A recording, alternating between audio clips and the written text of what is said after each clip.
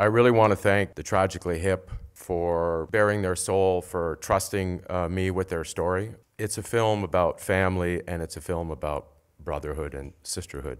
My brother Gord really believed in this country, not in a rah-rah kind of way, but in a really deep, substantive way. And of course, in the last part of his life, he decided that all that light that was being shone on him, he wanted to redirect that light to reconciliation so that we all understand what it's like to be Indigenous in this country and what it's like to have so much taken from you. Legacy is important. The legacy of the Tragically Hip. I hope this film helps cement it.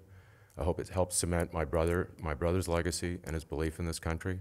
To his children, we all lost a brother, a bandmate, a really important, cultural icon, and they lost their dad. And Gord's favorite job always was being a dad. So to them, I dedicate this award. Thank you so very much for having me.